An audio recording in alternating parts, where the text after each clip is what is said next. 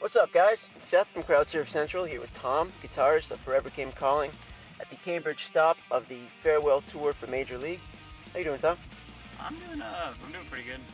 Insanely tired, but other than that. You got a long drive ahead of you tonight. Yeah, we do. And we had not a long drive last night, but we just had a crazy long drive beforehand, and then like a 3-hour night drive that I had to do. So I just haven't slept well.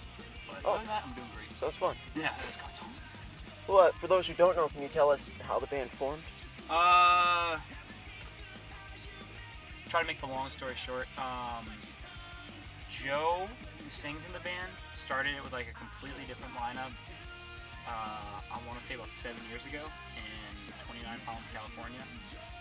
Which is mostly like high school cover band kind of thing. And then a couple years later, John, who plays bass now, joined the band, and then that's when they started trying to get full-time real band. And then I just came to the picture probably 2 years ago, almost 2 years ago, a couple tours later. But just started the same way every other band does, when you're young, just meet a bunch of kids at school, all kind of have the same common interest. And the rest of it, me and Joe and John met the same way, our bands toured together. My old band toured with FCC before I was in it, and just became fast friends and stayed in touch when they needed a guy. Nice. And how's the tour been so far? The tour has been really cool. We've had our van broke down a couple days ago, so that's been an annoying situation. Other than that, it's been awesome. Everyone said the suspension's really cool. We've known everyone in Major League for a while, so it's cool to do one last little thing with them before everything ends for them. But all the shows have been really fun. Night show was cool. The Long Island show in Amigo was really awesome. So we played a couple shows in Texas that were really cool at the So What Fest. And we played South by Southwest. Both those were fun. Awesome. Nice. Well, that takes care of one of my questions. But you're also doing the farewell tour with Man Overboard. Yeah. Looking forward to it, all that. Yeah, definitely. I remember what is that first EP? It's called Hung Up on Nothing. Getting that and thinking years and years ago, this band is clearly gonna be a huge thing. I always thought their songwriting was really cool, which is weird because all my friends give me shit thinking they think I hate that band for some reason. I don't. I think that band is awesome. I love the EPs before the first record. I love Real Talk, and I love that Heart Attack record. I think the last one was really good too. So I'm bummed that they're breaking up. I'm bummed that a lot of bands are breaking up now, but I'm really excited to play those shows because I haven't seen them in a while anyway. And there's definitely a few songs that I'm really happy I get to see 4 times before I might not ever see them again. So. Yeah. And you had mentioned So What and South by Southwest. Yeah. Can you tell me more about that?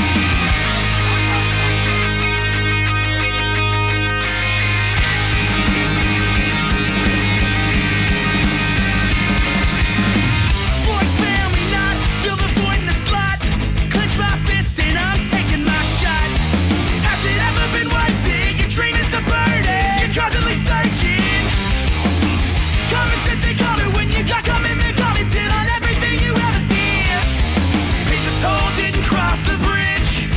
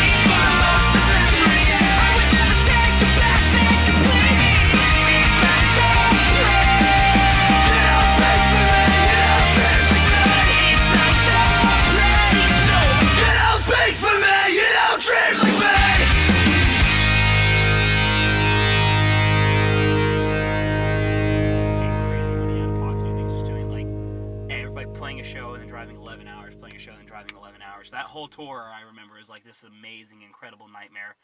But as far as like just show, like actual like happy memories from tour, I think like the Warp UK show we played last year was awesome. We played the Electric Factory in the UK with 4 Years Strong on tour we did with them. That was incredible. The So What Fest set this year was great, and then just all, I don't know. Pretty much every single tour we've done has had like that I've done since I've been in the band has had at least one like amazing pinnacle moment for me. So it's hard for me to pick, but if I had to pick one, it would probably be that show we played at the Electric Factory with 4 Years Strong, just because it was an absurd amount of. It was the biggest show I'd ever played at the time, and it was like a life-changing or a life-affirming moment for me to be playing music in front of thousands of people in like another continent. Nice. Well, what's your favorite part of coming to Boston? I don't know, because I'm trying to think about it. I haven't personally been to Boston. Like, I don't think the FCC has played Boston since I've been in the band. So I think this is the first time. I've been to Boston before, like, maybe twice with my old band, but it was like, the shows were, we came, played, left immediately. But if I had to think of something, just the environment's really cool. I don't really understand why, but I'm from Atlanta, Georgia, and this reminds me of certain parts of Atlanta.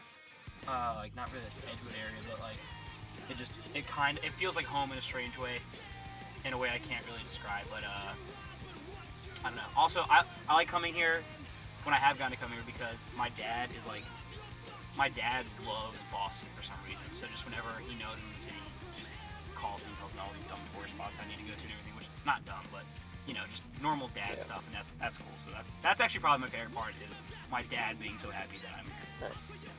We're gonna get into the lightning round. Okay. Some random questions. Okay. You got to say the first answer that comes to your mind. Okay, I'm a big fan of this. All right. If your life was a movie, which actor would play you? Oh my God, we were talking about this the other day. Who said? Crap. I'll go with young Jurassic Park era Jeff Goldblum. All right. Just because he's weird. And what is your favorite movie? My favorite is Jurassic Park. Good choice. Yeah. Excellent choice. Favorite book?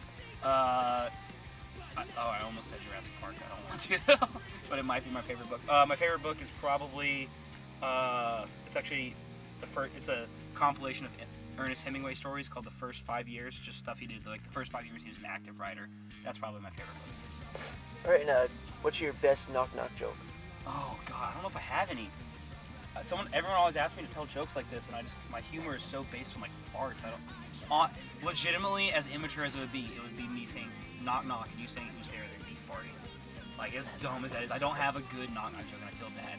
Or like knock knock, who's there, orange shoe, and then me farting, something stupid like that. All right. I've got to develop like that. If you could get rid of any state, which one would it be, and why?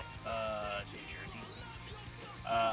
Which is bad because I have a ton of friends from New Jersey, but the roads are awful.